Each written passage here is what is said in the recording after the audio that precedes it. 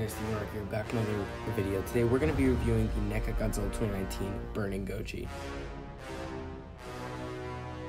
So as always, we usually start with the pros, and I think the first thing that should always go in with the pros is the first thing that makes it stand out. And personally, the first thing that makes this figure stands out for me is the paint job. Yes, the paint job is quite, I personally love it. It is just extremely, I don't know, and just almost all standards possible. It is incredible. You really have that booming color, and it's not like it's a glowing color because, you know, this thing can't really glow or anything, but the orange just stands out in such a beautiful, in my artistic way. And then, of course, you have the black and brown shades all over the body outside the spikes. This figure, the paint job is really phenomenal. I really like how towards the front of the body it was like pretty much just a red color, and here was kind of like a crispy black color. Meanwhile, the spikes here are just plain orange, with it being even darker orange up here. But of course the main spikes are like light orange color, but of course you get the same similar color. But overall, I really feel like it really is a cool figure with the paint job. The paint job is just phenomenal. It's easily the best thing about it.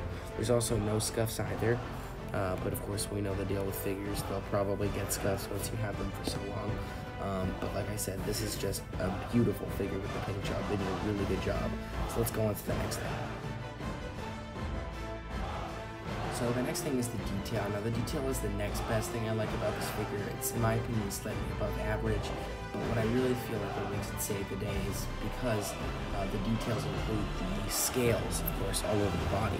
And a lot of NECA figures do this with Godzilla figures, and even other types of figures too, but really with Godzilla they do a good job, especially the Kata merchandise. But as you can see, you have the scales here. You didn't really have ones that were that noticeable with the Atomic Blast NECA, which I also have. But with this, the scales are more noticeable here on the shin and on the legs and here, but not really in the front. The front's kind of like smooth color. The head also doesn't really have any scales. It's, like I said, it's mainly here towards the spikes, but not exactly on the spikes. And yeah, with the tail, there isn't really much there. It's, like I said, really around the thighs, the legs, and this part of the waist, I guess you could say. So yeah, let's move on to the next thing. So the next thing is articulation. Now, similar to how I reviewed the Planet of the Apes NECA Soldier Ape, the articulation is just solid. Now, you're going to ask again, why if it's a NECA? And I'll respond. It's because this NECA also doesn't really have any other articulation that stands out. Most NECAs have that one piece of articulation, and you're like, oh, it moves. This doesn't really have that. It's just a solid articulation for a NECA. The arms move like any other NECA would. The head moves. I guess I do like how the waist seems like it's, I guess, more movable, I guess. You could kind of do some cool shots with that if you're not like that.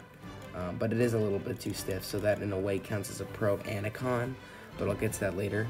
But yeah, the articulation's pretty, you know, there's nothing really that special about it. You have the tail that moves, the legs, but it's really, you know, overall, it's just a solid articulation. And I do even have some issues within the articulation, but in general, it's just a solid articulation. So with that, let's get to the cons of this figure. So as you can already imagine, I have two cons, one a nitpick and one a big flaw. The nitpick is, the big flaw is that, just like I said, a lot of the articulation is solid, but in other areas it's not solid, it's just stiff. And if it was all stiff, it wouldn't even be a solid articulation. The articulation would be a con. But when I say solid, I mean in the waist area. I did say you could do some cool shots of that, but only with minor movement. It's really hard to move this thing. And of course, I'm not actually a big fan of having waist movements on figures, because if you move it too much to the side, it looks like the spikes are disconnected. But this should be a little bit more articulated, in my opinion. It's just, it isn't for me. The tail as well. It's not that stiff, but I guess towards the end it is sort of stiff. But of course, when the tail starts, that's where the real fun starts. Another thing is the legs. The legs usually go out full extended, and they do, but in areas like this where the foot stands, in my opinion, like where the knee is, you can't really move that back or forward. You can only move that this way, like you know, sort of not really side to side, but you can't really move it forward and back. Not that you would do it forward, but maybe back would be a cool position, but you can't do that. Same goes for the foot. You know, you might want to kind of have it pushed more to the back so it looks like he's about to stomp. But no, it also doesn't really move that well. So I guess the waist and the foot are really our stiff areas, but the rest of it just kind of saves it. And also, of course, you have this bright, which I kind of don't understand, but I'm not going to make it a flaw, that like yellow tongue. It should kind of be like the same color as the rest of the figure, but it isn't, which to me it's okay, but it's a little weird. And of course, the nitpick I had is that some parts of the figure, because it's so red and orange, are see-through. For instance, I have a light facing this figure, of course, for lighting, and if you look in the arms, it kind of looks like it's a little transparent for the joints. You see like these black things, and that's for, of course, the joints. But I wish that wasn't that noticeable if you put it towards the light, because you're going to need a lot of lighting if you were to ever use this in a stop motion or a fan film, and it's a little transparent towards the arms. But that's just a nitpick. Overall, however, I'm going to rate this figure a 8.7 out of 10. I know that my NECA Planet of the Apes Drape was like an 8.8. It's pretty much the exact same, in my opinion, but it still is an amazing NECA. I forgot what I rated the Atomic Blast 2019 NECA, but if I rated that higher than this, I take that rate back now that I think about it, because this is better, and I recommend it more. And I just recommend it in general.